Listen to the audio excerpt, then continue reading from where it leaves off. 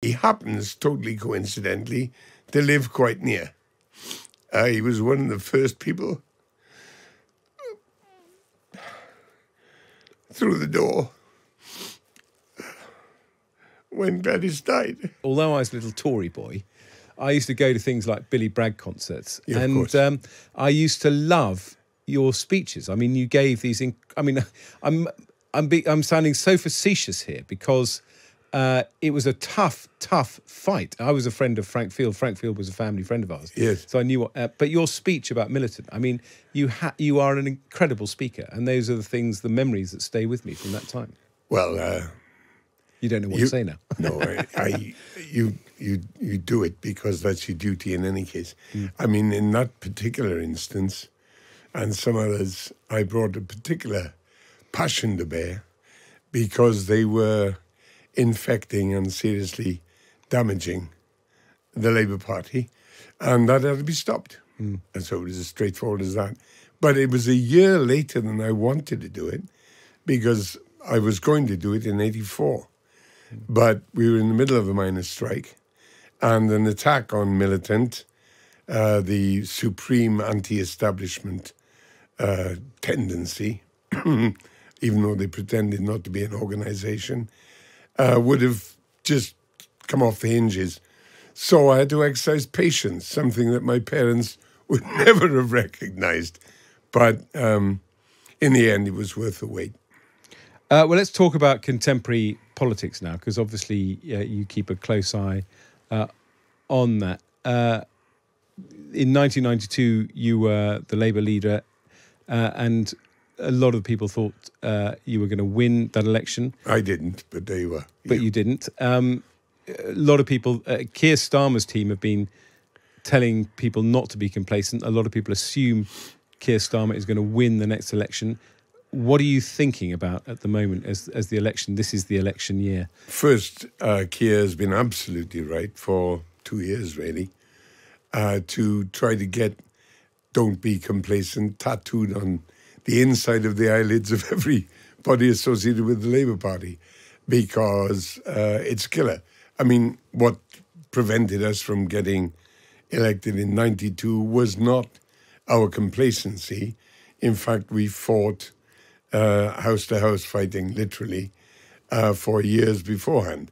It was the fact that not enough people believed that I should be Prime Minister in the end, partly because of policies, partly because of presentation, but partly also, I guess, because of the negativity with which I'd been treated for years beforehand.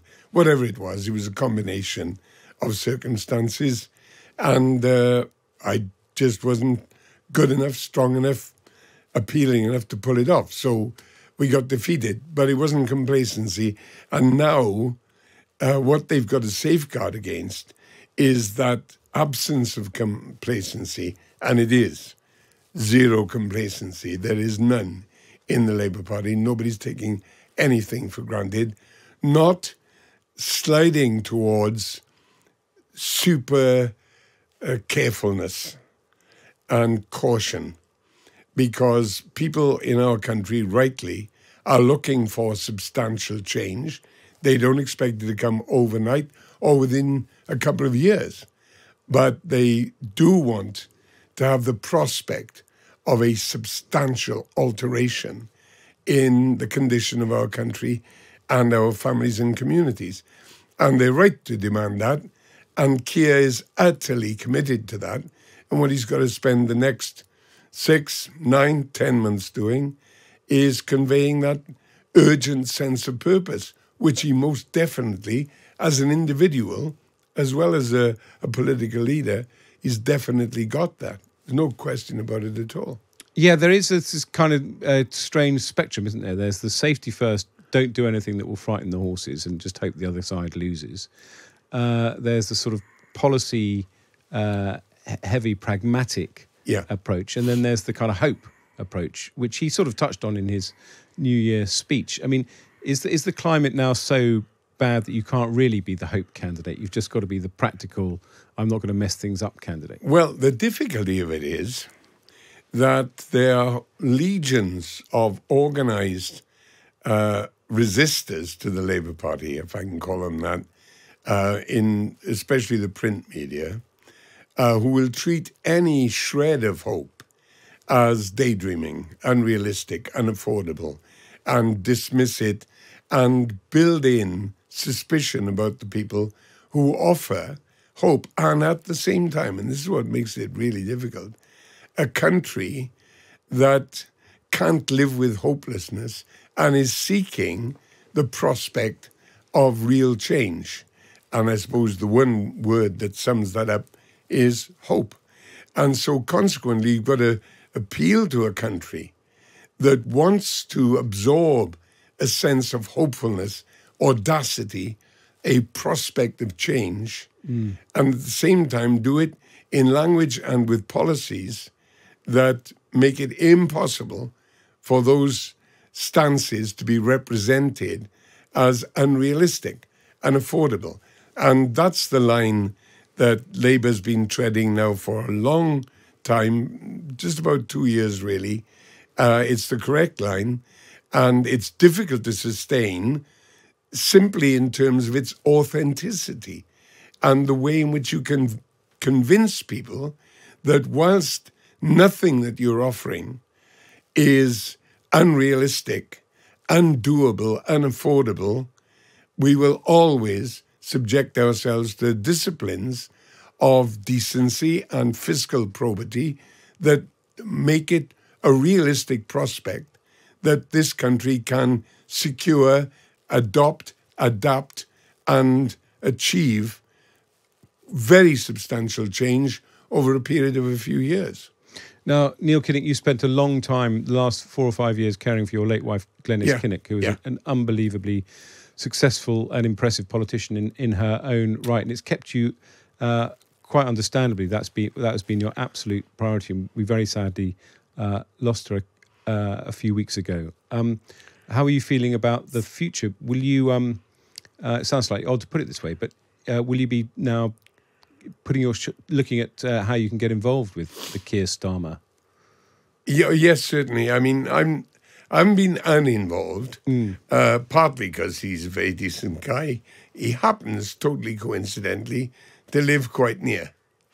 He was one of the first people through the door when Glenys died. Were you first elected in 1970? Yes. Yeah. I was 28 years of age, amazing. Which is ridiculous. What do you like to think of as your legacy, or is there anything else that you would like to change? Well, it's been torn a bit because I could have said to you fairly confidently back in the late 90s that the people who said I made the Labour Party electable were right. And I used to distinguish by saying, yeah, it was great, but Tony Blair got it elected and there's a hell of a difference.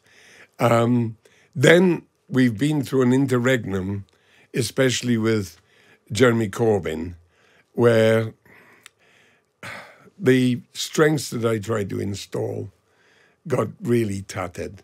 The party and its standing and respect for the Labour Party has been rebuilt by Keir Starmer and his current team, which is terrific. So, legacy. God, I don't know. You'll have to ask them after I died. They'll tell you then. Well, I think your legacy on this interview is that you're a wonderful man. It's been an absolute joy to interview you. I'm afraid to tell you that lots and lots of texts have come into the programme full of love and praise for you, Lord Kinnock. Thank you so much for coming on the show. Thank you.